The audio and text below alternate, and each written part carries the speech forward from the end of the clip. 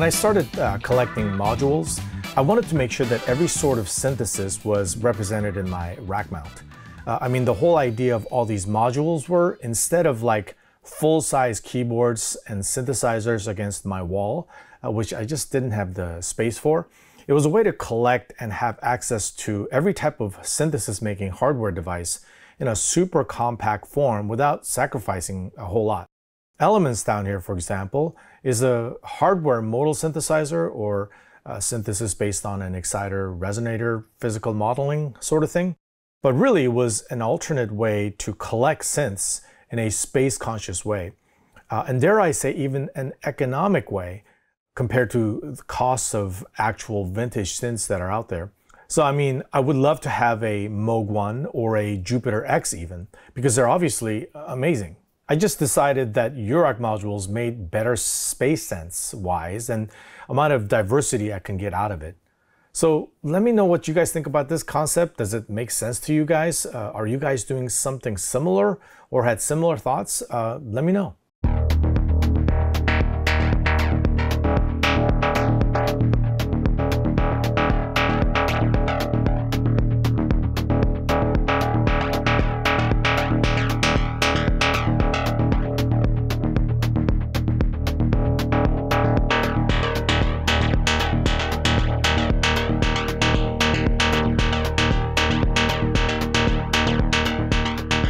So this is my all Mutable Instruments skiff.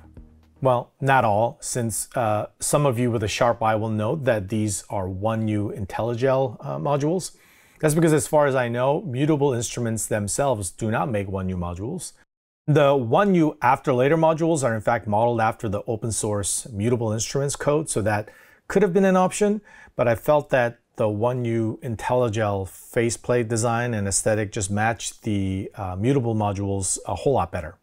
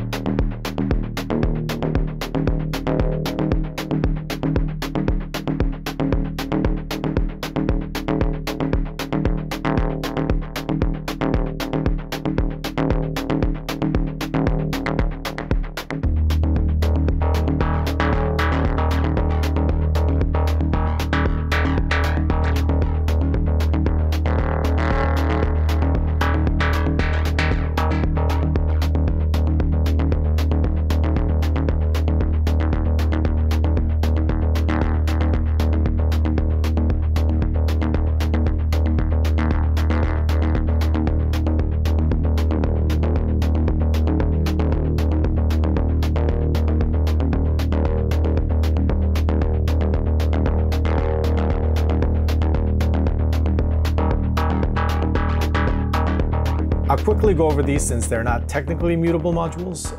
So here in the corner, the Intellijel 1U noise tool, which I went over in my other all Intellijel skiff video. So I won't get too much into it, but again, I use it as a loose clock source and a noise generator. Super useful utility. Here though is something that's super useful in this case. It's a 4-channel attenuator with a switch to make it either uni or bipolar. You can trim LFOs, group modulate other CV points, and just straight up mix signals. So again, very useful here. Okay, so the 1U multi-effects admittedly doesn't sound super great.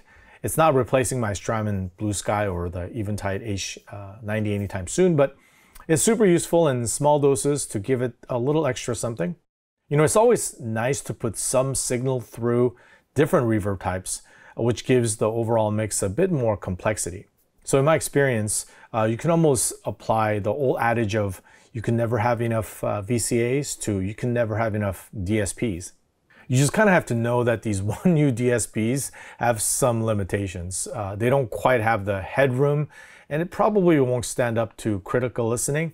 It goes same for this Digiverb 1U as well. Not the best sounding verb, but it's there as a backup or as a way to chain reverbs together to get a little something extra. Which brings us to the pedal I/O, which I also have in my Intellijel Skiff. The pedal I/O here is to do the real heavy lifting, right? Since I can patch in external pedals like the Eventide H90 or the beefy Strymon delays or other reverbs as your mainstay DSP. And thanks to the way the pedal I/O takes advantage of these built-in 1/4-inch jacks on the Intellijel Skiff, it's quite nice.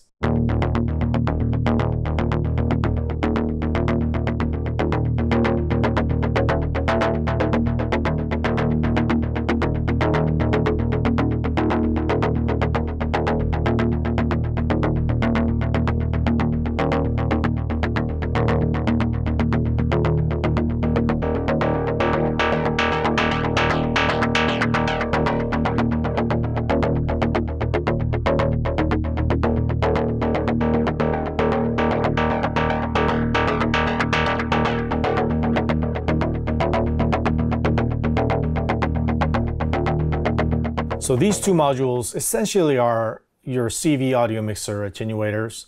Veil specifically is your classic VCA, right? DC coupled, so it allows LFOs and lower than audio rate signals for shaping, mixing, CV, and audio.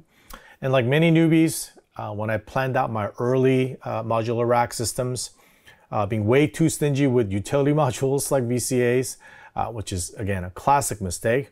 Now I make it a point to have a good amount of rack space just dedicated to VCAs and utility modules. Besides, I specifically need them when I need to dock these Skiffs to my mothership back there. Now, Veils isn't as fancy as the Intellijel Quad VCA, but it is a little cheaper if you can get them since Mutable Instruments is no longer. I think I mentioned this before in my earlier module videos where I make it a point to not repeat modules even if they are VCAs, if at all possible. So I got to have VCAs from various companies and each has their own spin on it, and I'm super glad that I did. Marbles for me, I've been using it more or less as a organized chaos generating gauge trigger clocksaurus with the ability for you to like twist knobs and perform how you like it. You can sequence entire tracks with just this module. The thing that makes marbles work, of course, is the T and the X sections, right? Almost like the left brain and the right brain kind of vibe as how I sort of took it. The left section is like rhythmic and it's like locked and it's subdivided, it's logical. While the X is like fluid, smooth, random generating, more chaos. Combine the two and you got this like amazing combo. Almost kind of like how all of music is made. Add this little jitter feature and it's even more interesting because you're now humanizing those generated signals by kind of offsetting things here and there.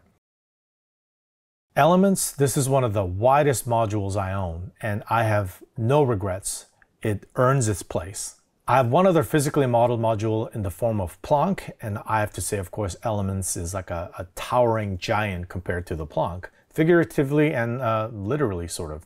It's a modal synthesizer or synthesizer based on an exciter and a resonator, or modeling physically the way sound works. You have your additive, subtractive, FM, and now modal synthesis. So in that sense, as I mentioned, my wall of Eurorack modules essentially represent a wall of many different types of synthesis in a super compact form that's hardware.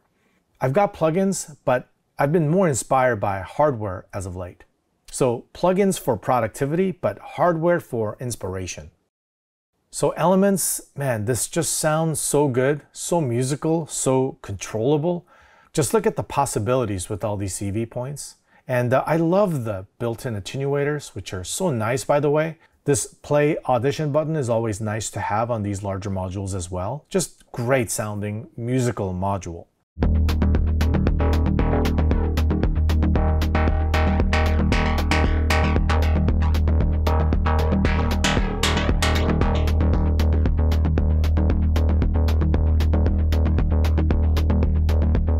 Plaits probably don't need any introduction. And with the latest and greatest firmware update, a surprise that we got before the company closed its doors, it's quite certainly in my top 10, certainly top 5 recommended modules for newcomers. It's decidedly user-friendly, it makes sounds immediately, and with a quick CV pad, you can get a glimpse of all sorts of things, and you begin to taste what the whole Eurorack hoopla is all about.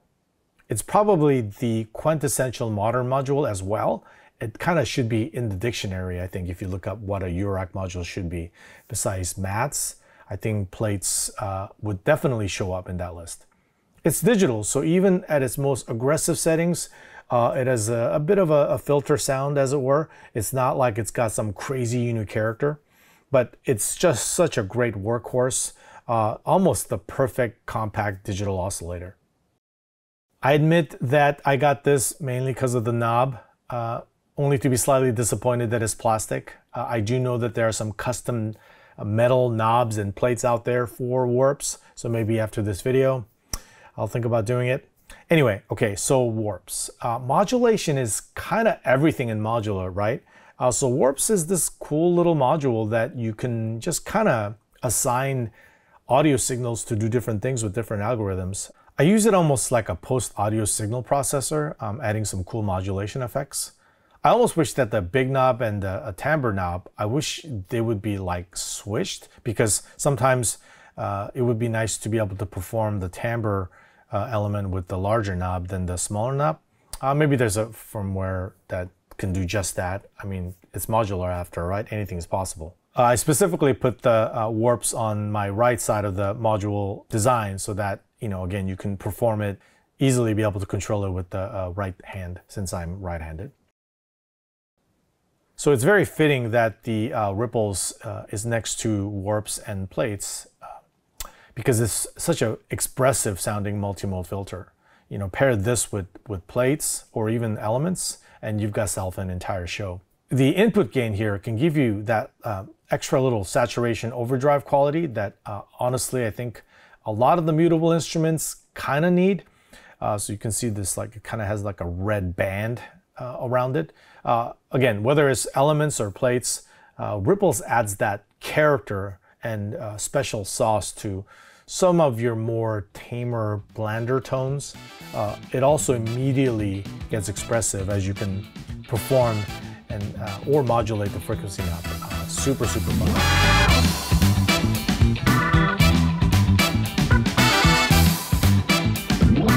As I mentioned in my previous videos, each module maker seems to have their own DNA like shine through as you interact with their entire product line. From having these simple jitter function to humanized marbles, or these large knobs on elements, always seem to have this profound emphasis on expressiveness, or how quickly you can just get sounds out of plates like banging on a piano. When you design anything, especially hardware, you can't just throw the kitchen sink at it. You have to choose what stays in and what stays out.